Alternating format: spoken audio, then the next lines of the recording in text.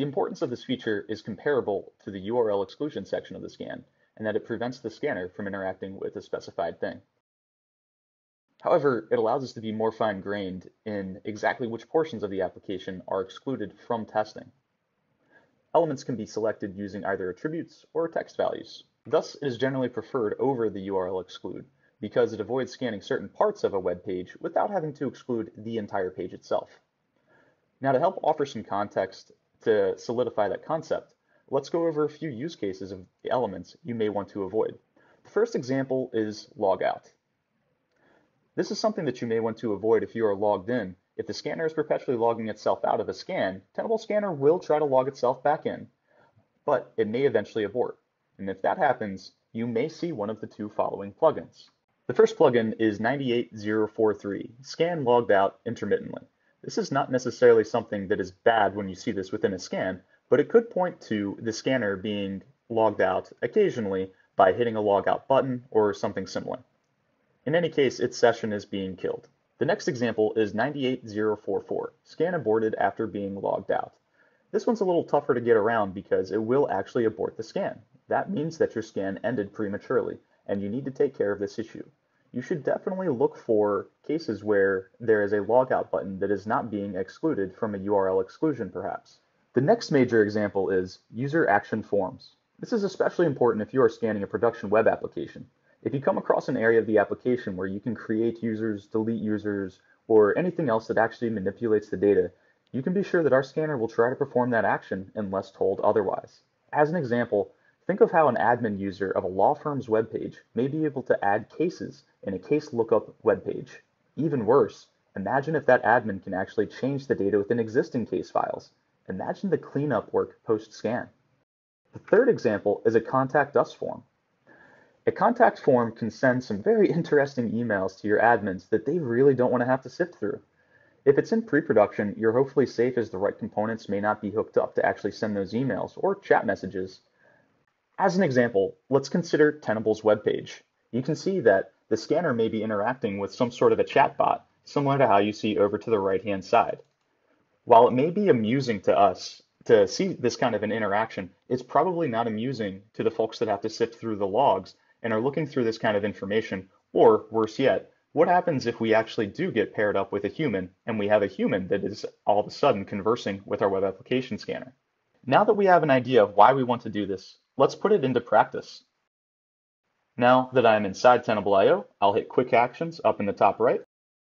I'll hit Create a Web App Scan. And then for the purposes of this demonstration, let's click on a full scan. Now let me show you the application that we'll be scanning today. For this test, I'll be scanning an instance of Google Gruyere, which is freely available web application testing and learning platform hosted by Google, so you guys can feel free to follow along at home without crossing any boundaries.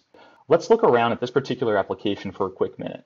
What on here would we not want to test? Well, I've done a quick little hack before scanning this app, so you can easily see something that might be out of place here. We might not want to be there. If you look at the bottom here, it says user and then sleep8. That's not a username. All right, so how did this happen? Well, if you click up in the top right, you see a sign up button. And okay, let's follow that. It brought us to a new URL. So using the URL exclude, we could definitely input new account, as you can see up here in the top, as a regex to exclude a particular URL. But that's not what this video is about. Instead, let's say that we wanted to scan the entire web page that we see here, the new account.gtl web page, but we wanted to prevent the scanner from actually submitting any new users. So how do we do that? How exactly do we tell the scanner not to hit this create account link? You're going to right-click the element that you want to avoid scanning. And if you're using Chrome, you're going to hit inspect. I'm going to hit right-click on that create account. Other browsers have similar sets of tooling available to them that should lead you to the same place in case you're not using Chrome. From there, what you're looking at is essentially the DOM, or document object model, which you don't really need to know much about. What you do need to know is that it should be highlighting the element that you clicked on earlier, and you'll see that element, and what's called the CSS attributes associated with it. In this case, you can see that our create account button has a type of submit and a value of create account. Just as a quick hint, this is what we're going to tell the scanner to exclude when we want it to exclude a particular element.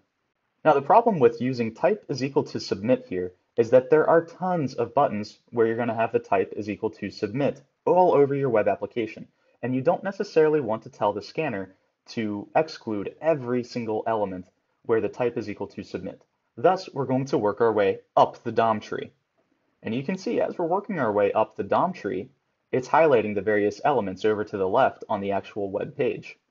When you get to the top of the DOM tree, you can see where the form is specified.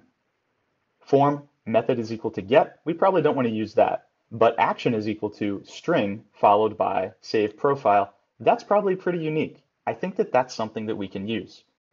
Now, something that is always true, if we tell you to ignore the parent, the child will also be ignored. So you can see that that button, the create account button, is a child element of the form. So going down the DOM tree, you can see that if we ignore the form, we're going to ignore everything that's underneath of that form as well. So let's go back to our scan to actually create it now.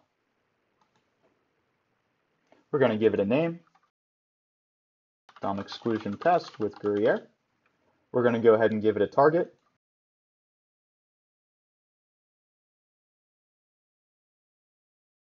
Now let's go over to the assessment section on the left-hand side. At the bottom is where you'll see the DOM element exclusion. We'll hit add. Now let's go back into Gruyere and let's find what we wanted. We want action. Okay. So we're going to hit add CSS attribute, action. Hit the check mark. Now we need to enter the selector value. So we want this action, and what is the value that it is equal to? Well, it's going to be equal to that long string and then save profile. Let's go ahead and put that in. Now we can hit save or save and launch in the bottom right-hand corner. Once the scan is completed, or if you stop it prematurely, you will see a plugin which notifies you if and what elements were excluded. Let's type in DOM, D-O-M, to find that plugin, and click into it. As a quick note, this plugin will not pop up during the scan. It merely collects information and displays it at the end. So do not be disparaged if you do not see it during your scan. That is intentional. Let's go ahead and click into the instances, and then we can see which elements were actually excluded. There is also a CSV as an attachment that contains the excluded elements.